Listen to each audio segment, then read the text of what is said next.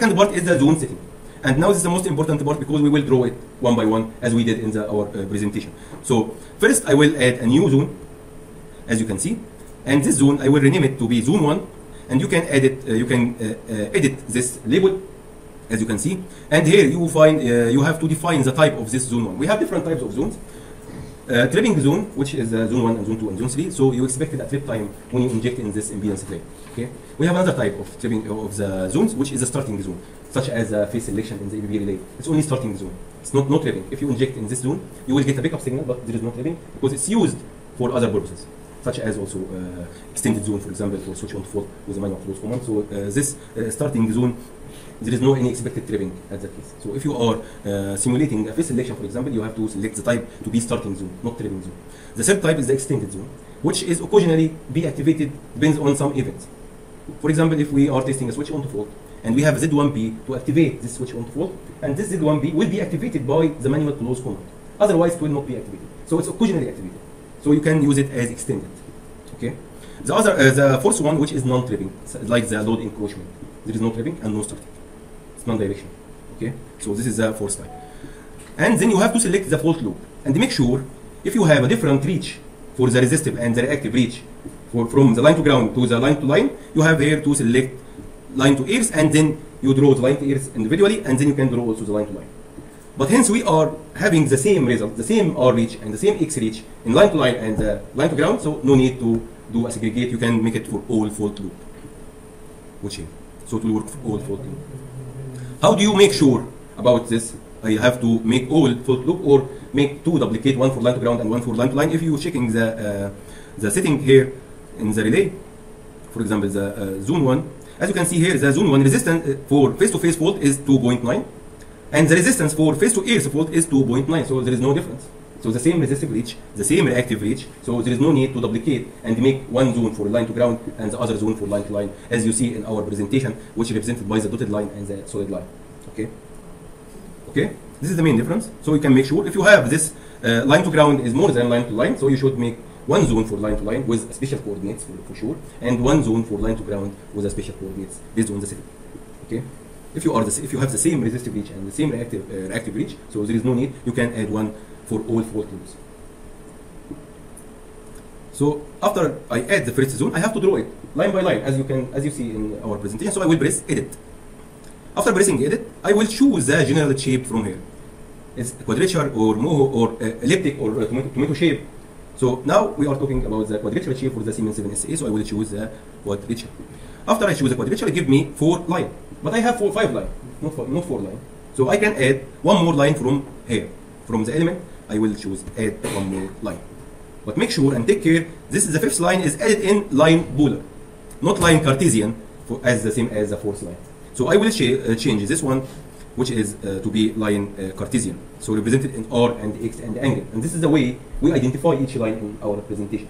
So you can also define the line by the line polar. It will give you the absolute value of the impedance and the phi based on the R and the X values. Okay. So to make it easy for you, just make it Cartesian, and we will represent the line by R and the X and the line angle.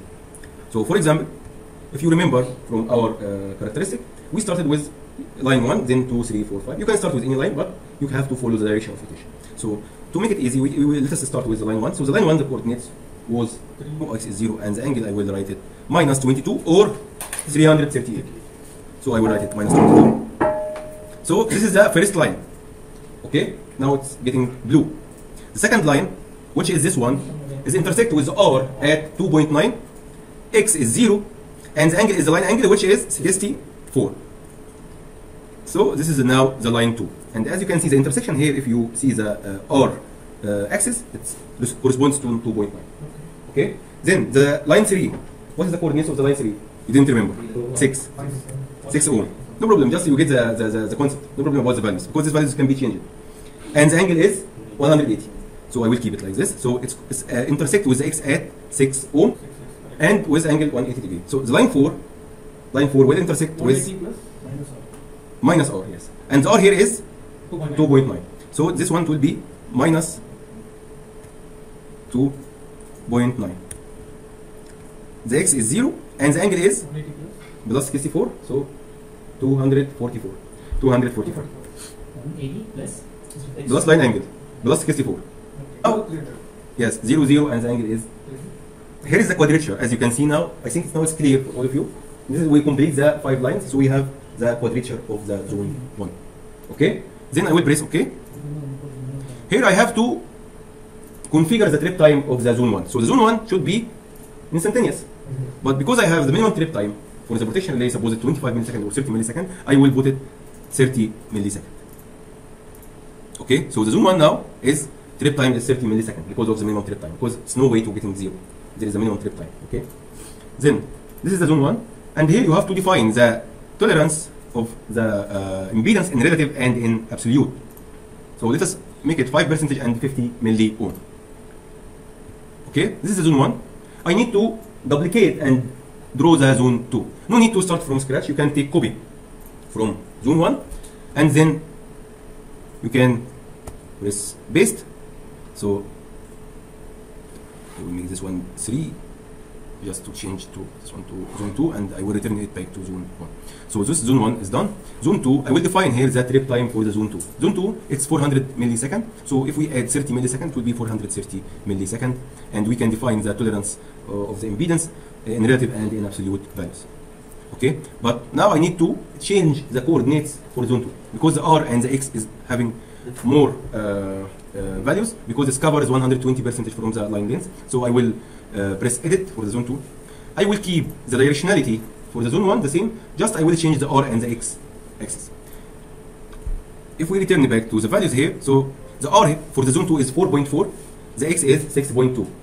For the zone 2, 4.4 and 6.2. So just I will change these values. So for 2.9, I will change to 4.4. And the X will be 9.2. And minus R also will be minus 4.4. And that's it. Then press OK. Now you have zone 1 and you have zone 2. Clear?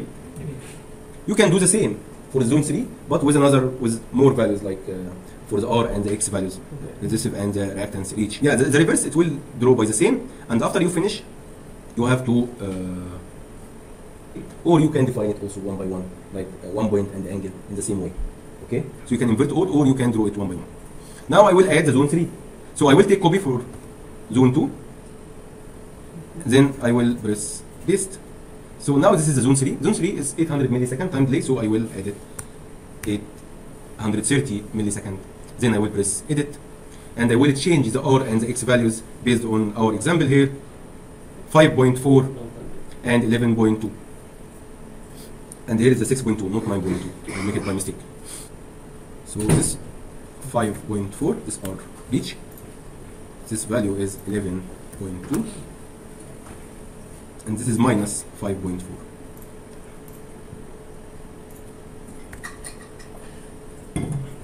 So now we have zone 1, zone 2, zone 3. Okay, clear? After you finish this zone setting, you just press OK. Then press OK. This is the first part, which is test object part.